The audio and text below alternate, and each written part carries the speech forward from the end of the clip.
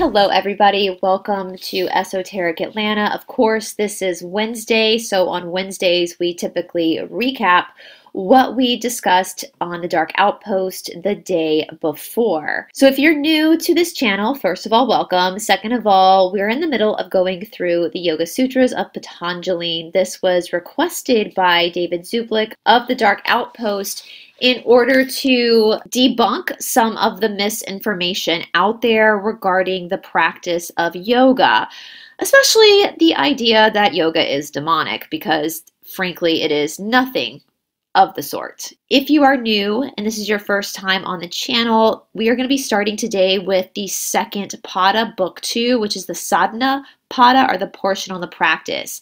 Now, as I've said many times, traditionally when you study the Yoga Sutras, you do start with the second pada, but because this is YouTube, I read through the first pada before this second pada, so if you missed that, you're welcome to go into the Dark Outpost playlist that is listed in the description box below to listen to our readings on the first pada before starting this pada, but it's not actually necessary. You can start here with us on the second pada. Now, as always, I am reading from Sri Swami Satchidananda's commentary on the Yoga Sutras. I will have a link to that commentary again down in the description box below. This is one of the most popular commentaries to read. I believe this commentary was written in like the 1940s by Sri Swami Satchidananda.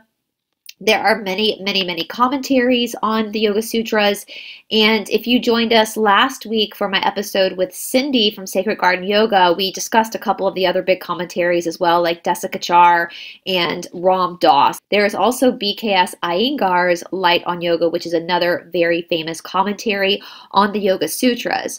Once again, there are only about 200 sutras in the full Yoga Sutras. That includes all 4 of the padas. But each sutra is packed with so much information that commentary is often needed. As Cindy and I were speaking about last week, I read through the Yoga Sutras at least once a year. Usually when I'm in India, I take classes on them over and over again, because like any old and sacred text, you oftentimes notice things in the text that you didn't notice before, especially the more maturity that you gain in the practice, the more wisdom and understanding you gain in the practice, the more you're going to understand these sutras and really have more of a focused understanding of what Patanjali is saying here. Again, we're going to see in the Yoga Sutras that Sri Swami Satchidananda does refer to Patanjali, the writer of the sutras, as a scientist. I actually do prefer referring to Patanjali as a scientist. Back in ancient times, scientist and priest were pretty much the same thing, and we know that the Yoga Sutras are about 5,000 years old. So here we go. We're going to start with book 2, the Sadhana pada. This is the portion on practice, and we're going to read the opening commentary before we even get into the sutras, again by Sri Swami Satchidananda. This second chapter is concerned with the practice of yoga. Patanjali begins with the instructions in Kriya Yoga. You might have heard the term Kriya Yoga as propagated by Sri Swami Yogananda, but that should not be confused with Patanjali's Kriya Yoga. Yogananda speaks of it as a special combination of breathing and mantras. Patanjali refers to certain practical hints to be followed in our daily lives to prepare us for the more subtle practices to follow. So Yogananda, I believe I've spoken about Yogananda a few times on this channel just in passing conversation. Medina and I have spoken about Yogananda. He wrote the book, A Life of a Yogi, which I will place in the description box below. That's a very magical book to read. A lot of times when people read that book, they have certain visions of Yogananda. It's very special indeed. So I will put a link to that book as well down in the description box below. In the Samadhi pada, which was the pada we read before this, Patanjali gives us the aim of yoga in a theoretical way, explaining it as control of the chitta vritti, or thought forms. So again, that goes back to the second sutra, which is Yoga Chitta Vritti Nirodha, which is controlling the mind, basically. Then the rest of the sutras in Book 1 could be classified into several groups. The different kinds of thought forms, the practices to control them, and the different kinds of superconscious experiences culminating in the highest experience, or seedless contemplation. But it is not that easy to get into samadhi.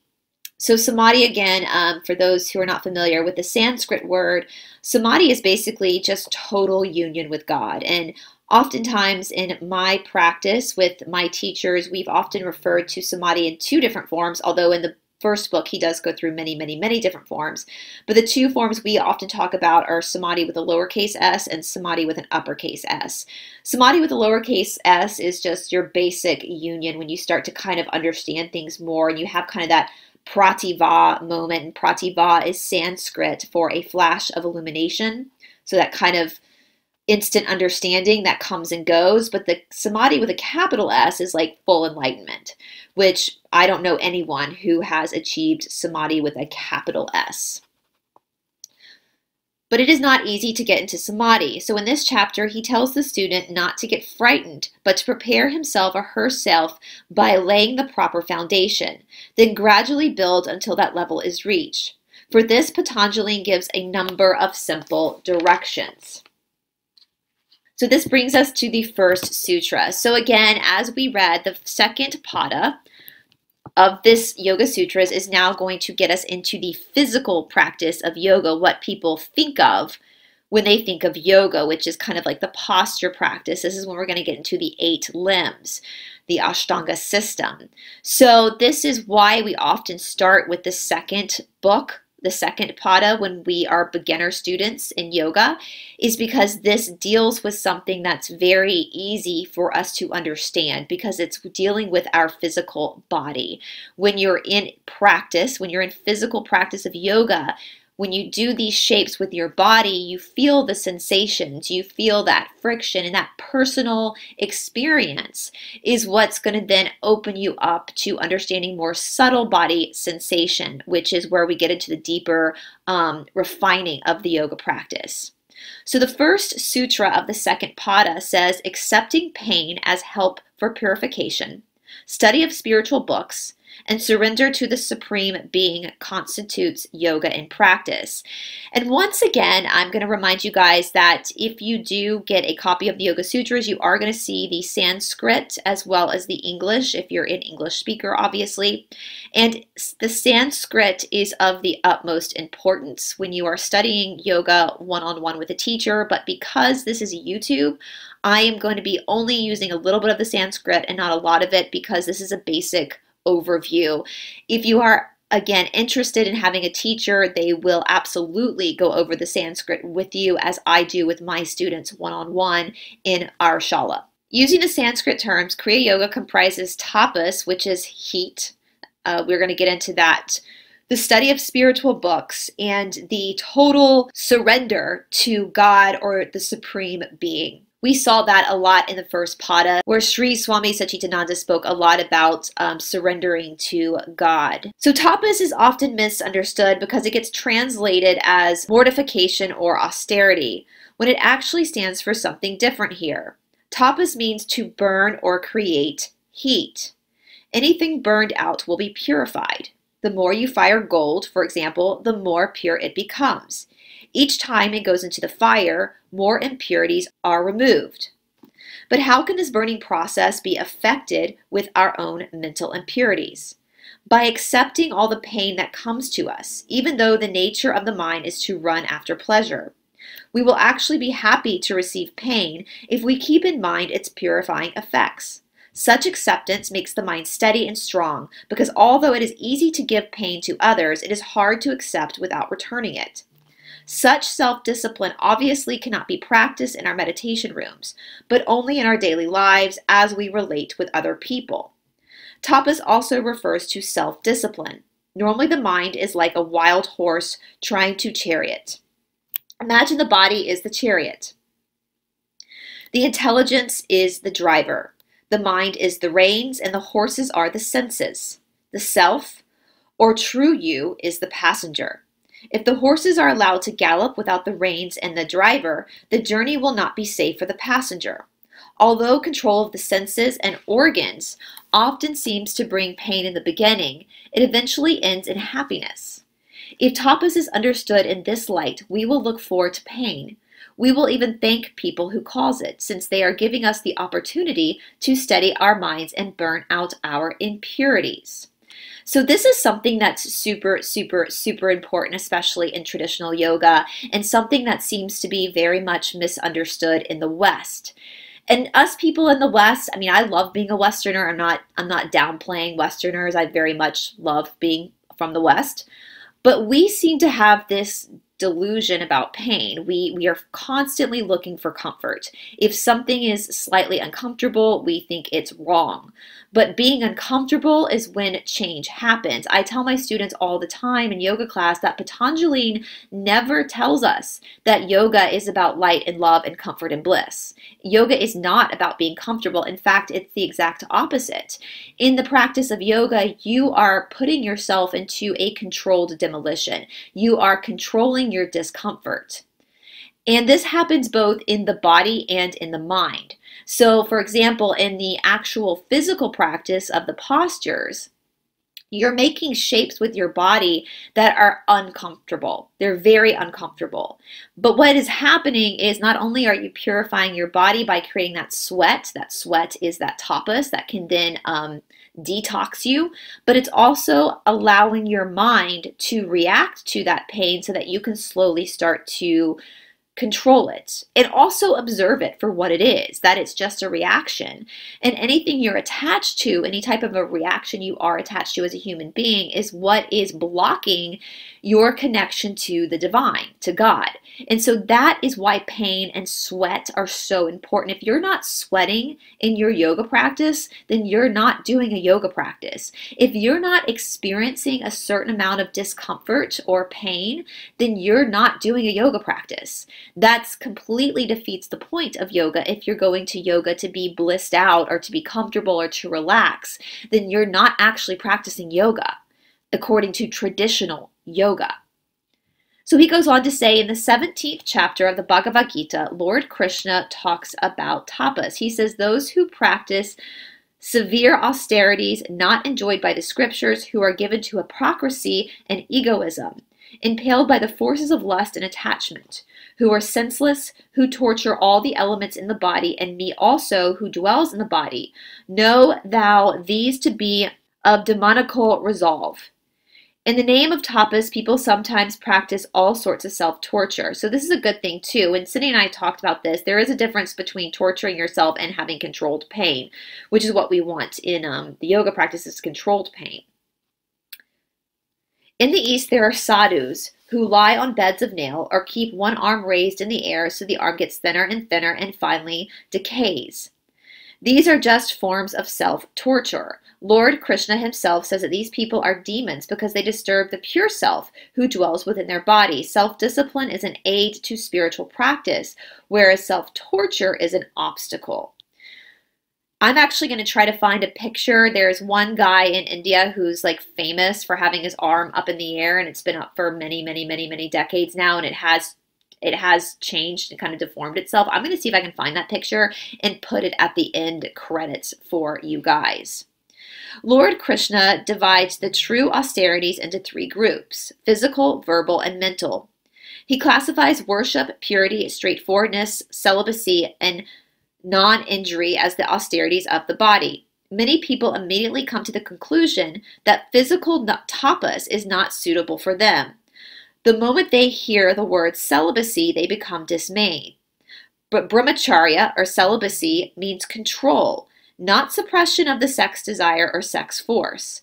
If the mind can be filled with sublime thoughts by meditation, mantra repetition, prayer, study of scriptures, and contemplation of the sexless pure self, the sex desire will become devitalized by the withdrawal of the mind.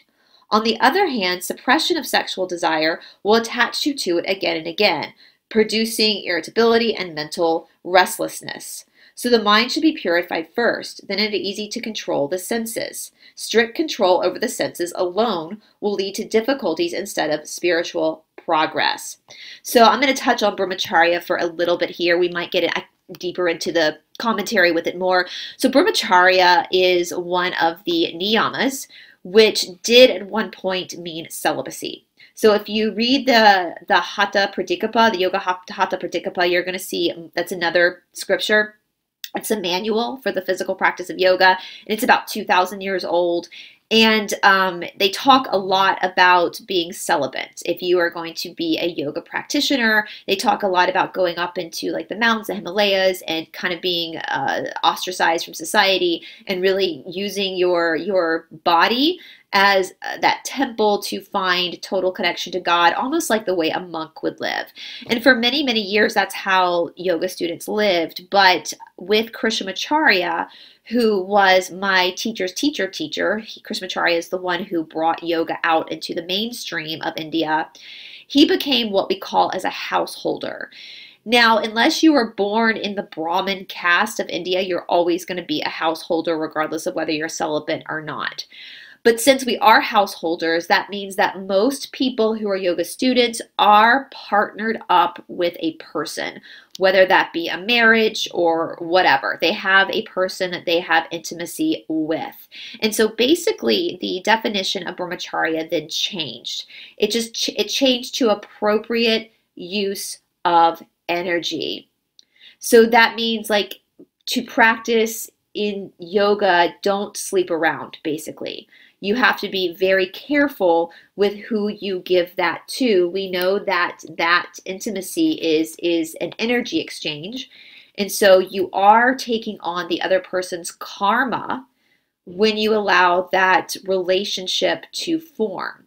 And so basically, if you are going into a very disciplined yoga practice, you have to be very, very careful with who you share that with.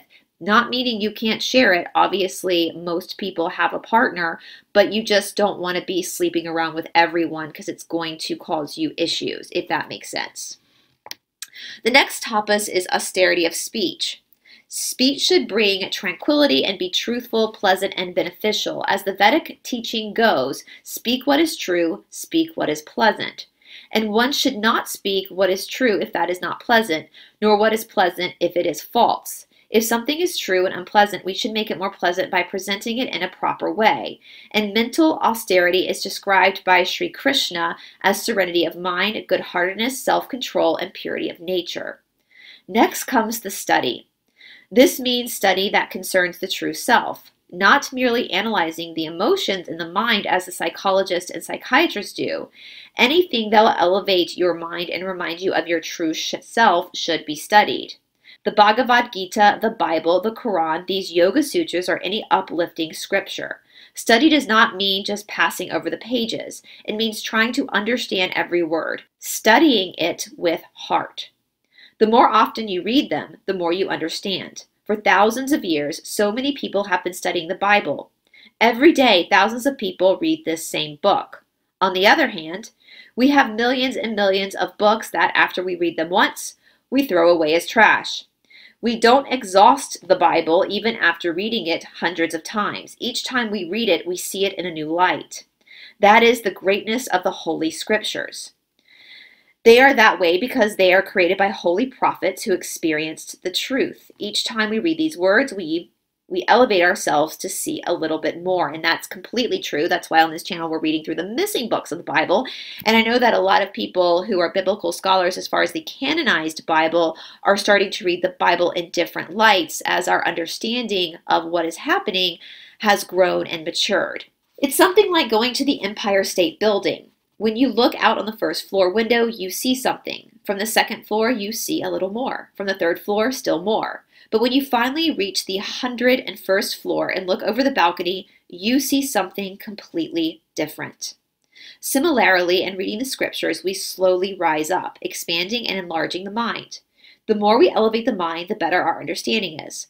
But only when we become prophets ourselves will we fully understand the scriptures. That is nature's law. If you want to understand me fully, you must become me. Otherwise, you can understand me only according to your own capacity. In the same way, God cannot be understood by books alone. He can only be understood when you become one with Him. As a Tamil proverb says, only a saint knows a saint. Only a snake knows the leg of another snake. You cannot exactly understand how a snake crawls unless you become a snake. We can hear things, study, form our own opinions, use our imagination, but nothing can equal experience. Many people simply become walking libraries. They have thousands of books recorded in their brains like computers, but that doesn't mean they have actually experienced the self. The self cannot be known by theory alone. By merely thinking, no one has ever understood the one that is beyond the mind. Only when you transcend the mind can you understand it. This is where yoga differs from most other psychological approaches. They usually believe you have to understand everything with the mind and that beyond it you cannot understand anything. They stop there. But yoga claims there is knowledge possible without the mind. All that you know through the mind is limited and conditioned. How is the limited mind to understand the unlimited one? Capital O on that one, like God. Only by transcending it and getting into the unlimited. Study is all right, but not for mere logic, quoting, or fighting. Actually, it is only when you quote from your own experience that your words have weight. Sri Ramakrishna used to say, forget all you have learned, become a child again. Then it will be easy to realize that wisdom. I mean, Jesus said that himself, right? Bring all the little children unto me. Sometimes learning becomes an obstacle if you don't know what and how much to learn. So limit your reading and put into practice what you read. Just select 1 or 2 books, anything that will remind you of your goal. The last part of Kriya Yoga is simple but great. It's surrendering to the Supreme Being. I understand this to mean dedicating the fruits of your action to God or to humanity, God in manifestation. Dedicate everything, your study, your japa, your practices to the Lord. When you give such things to Him, He accepts them, but then gives them back many times magnified. You never lose what you have given. Even virtuous deeds will bind you in some form or other if you do them for an egotistical feeling. Every time you do something, feel, may this be dedicated to the Lord. If you constantly remember to do this, the mind will become free and tranquil. Try not to possess anything for yourself. Temporarily keep things, but feel you are just a trustee, not an owner. Be like the mother who receives a soul, nourishes it for 9 months, and then lets it come out into the world. If the mother were to always keep the baby in her womb, what would happen? There would be great pain. Once something has ripened, it should be passed on. So dedication is true yoga. Say, I am thine, all is thine, thine will be done. Mine binds, thine liberates. If you drop minds all over, they will undermine your life or blow up in your face. But if you change the minds to thine, you will always feel safe. Let us dedicate our lives to the sake of the entire humanity. With every minute, every breath, every atom of our bodies, we should repeat this mantra. Dedication, dedication, giving, giving, loving, loving. That is the best japa. The best yoga will bring us all the permanent peace and joy and keep the mind free from the disturbances of the chitta vrittis. And again, he spoke deeply about this in the first pada as well. Yoga is all about surrendering to God. It's about releasing your own expectations, your own attachments to the mind, and allowing God. It's letting go and letting God. And we know that when we have full trust in God, if we truly had full trust in God, then things like anxiety and fear would not exist because we would have full trust in God. How many of us still struggle with anxiety and fear? I know for sure I do. And that's why I every morning get up and do my yoga practice to try to fully surrender more to God and to God's will. And so this whole idea that yoga is demonic is simply not true. This brings us to Sutra number 2 of the second pada. They help us minimize obstacles and attain samadhi. Here, Patanjali explains why Kriya Yoga should be practiced, to minimize obstacles and to get into samadhi. He puts everything in very simple terms, but we should know and remember the vital importance of Kriya Yoga. Without it, we can never overcome the obstacles and reach samadhi. Mainly all we do in the name of Hatha Yoga, Japa Yoga, living in yoga institutions and ashrams is all a part of our Kriya Yoga, our preparation for meditation and samadhi. Sutra number 3. Ignorance, egoism, attachment, hatred, and clinging to bodily life are the 5 obstacles. Here he gives us the obstacles, or kleshas. which will then be explained one by one in the following sutras. The order is often significant. Because of ignorance of the self, egoism comes. Because of egoism, there is attachment to things for the ego's selfish pleasure. Because sometimes the things we are attached to do not come from or are taken away. Hatred for those who got into our way comes with it. And finally, because we are attached to things and afraid of death, there is clinging to life in the body. Sutra number 4. Ignorance is the field for others mentioned after it, whether they be dormant, feeble, intercepted, or sustained. In a baby, we see an example of the first category, so the first klesha, the first obstacle. The baby's obstacles are completely dormant. When you see a baby, you feel how innocent she is. That seems to be so, but as the baby matures, her inborn disposition will emerge. She will not remain innocent. Ignorance and the other obstacles dormant in her mind will come to the surface at the proper time. The mind of an advanced yoga practitioner is the example of the second type, the feeble. Such a person is not completely free of kleshas, but they are there in his or her mind in a very subtle trace form. They have sunk to the bottom of the mental lake and out of the disuse have become very weak. The third state of intercepted development is seen in the mind of a beginning practitioner. The obstacles are temporarily pushed down by the constant practice of virtuous qualities such as love, thankfulness, discipline, cheerfulness, etc. If such a seeker is not careful to cultivate these qualities, even for a few days, the obstacles will immediately come to the surface. The fourth type is seen in the case of average people, the klesha constantly manifested. Every minute their minds are affected by the obstructions. They have no say over them because they are not experiencing any form to control them. By analyzing our minds, we can probably see, do I have a complete dormant klesha? Do traces remain but buried? Am I controlling them by the cultivation of good qualities, or am I completely ruled by them?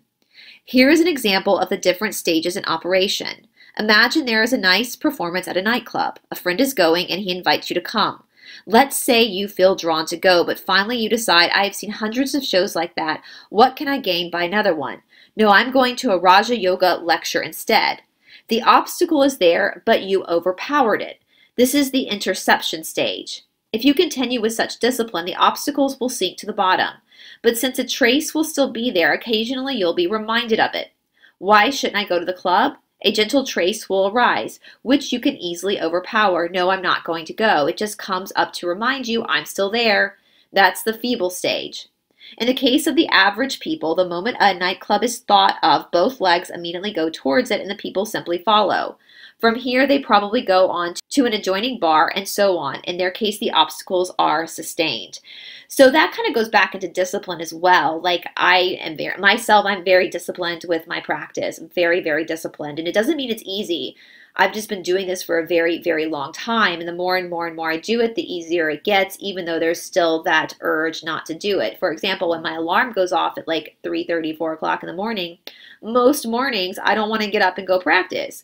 But I force myself to do it. I don't force myself in an aggressive way. I just force myself to get up and practice. I remind myself what my goal is and that I am using my practice to connect to God. And I get up and I do it. And so the obstacle of sleeping in, of being lethargic, falls to the wayside. Sutra number 5. Ignorance is regarding the impertinence as pertinent and the impure as pure, the painful as pleasant, and the non-self as the self. Now Patanjali explains what ignorance is. If I show you a nice piece of fruit that you have never seen before, you will say, I am completely ignorant of this. I don't know what it is. That is just normal ignorance, not knowing something. What Patanjali speaks of in this sutra is something different. He mentions last the basic ignorance regarding the non-self as the self. So this is kind of one of the cruxes of yoga. That who you think you are is not actually who you are because you are confused. You think that who you are in your physical form is who you are when that's just a temporary avatar. Who you are is something different. What is self and what is non-self? The self is the eternal, never changing one. It is always everywhere as the very basic substance. All things are actually nothing, but the self. But in our ignorance, we see them as different objects. Thus, we take the changing appearances to be the unchanging truth. When something changes, it can't be self. For example, our own bodies are changing every second, yet we take the body to be ourself, and speaking in terms of it, we say, I am hungry, or I am lame, I am black, or I am white. These are all just the conditions and qualities of the body. We touch the truth when we say my body aches, implying that the body belongs to us and that therefore we are not that. So we are not our bodies. Unfortunately, we often add, I am very, very sick. Who is actually sick? If the body aches, then the body is sick, not you. Whenever we forget this truth, we are involved in the non-self, the basic ignorance. We make the same ignorant mistake in regarding to the mind saying, I am happy or I am ignorant. Feeling happy, fearful, or angry, or knowing a lot or knowing nothing are all the modifications of feelings of the mind. Once that is understood, there is nothing that can disturb us in the world. Things will come near us or go away from us, but we will know we are not connected with them. We will know we are not that. Under all conditions, we can sing, knowledge is bliss, knowledge bliss, bliss is absolute. In all conditions, I am knowledge, bliss is absolute. Well, who is practicing yoga then? Who does japa? Who meditates? It is the mind along with the body. You, in quotation marks, need not do any practice. When you fully realize this, even japa will become an ignorant business. But for now, we can get rid of the ignorance with ignorance. Take a better ignorant to get rid of a worse one. In the final analysis, only the light of understanding will remove the darkness of ignorance. There is a story given in the scriptures that illustrates this. Once a man walked into the backyard of a house during twilight. All of a sudden, in a dark corner, he saw a coiled snake. Frightened, he yelled, "Snake, snake." His voice roused a number of people who came running with sticks. They advanced slowly towards the corner, and one bold fellow with a particularly long, pointed stick gave the snake a hard blow. Nothing happened. Suddenly, an old man arrived with a lantern. He brought the lantern near the corner where the snake was. The light revealed nothing but a coiled rope. The old man laughed. "Look at all of you blind people groping in darkness. There's nothing but a rope there, and you took it for a snake." In order to understand the rope as a rope, the light was necessary. We too need a light, the light of wisdom. With such a light, the world is no longer a world, and all of the qualities we call the non-self appear in their true nature. We can use this analogy to understand another point also. Twilight is the most dangerous time. Why? Because in total darkness, neither a rope nor a snake can be seen. In broad daylight, the rope would obviously be a rope. Only in a dull light could the man mistake the rope for a snake. If you are completely ignorant, groping in the darkness, you will not even see the rope, the pains of this world, and want to understand the truth. So yoga is neither for a person who has gained the light, nor for the totally ignorant person who doesn't bother to know anything. It is for the person in between. It is to dispel the ignorance that yoga is practice. And I think for today, we're going to leave it there. So we covered a few of the kleshas, which next week we'll pick up with Sutra number 6, going deeper into the kleshas or the obstacles. Again, I do highly suggest that you get your own copy of the Yoga Sutras, and so that you are able to reread these passages over and over and over and over again. As always, if you want to join us on David's platform on Tuesdays, there is a link down in the description box below as always. This is a live show from 12 to 2 p.m. Eastern Time. 12 to 1, we go through yoga, and 1 to 2, we talk about very toxic and problematic fundamentalist groups, organizations. After we get through the Yoga Sutras, we will be returning back to the missing books of the Bible. We're going to pick up with the book of Enoch. All right, you guys, I hope you're all having a fantastic day, and I will talk to you soon.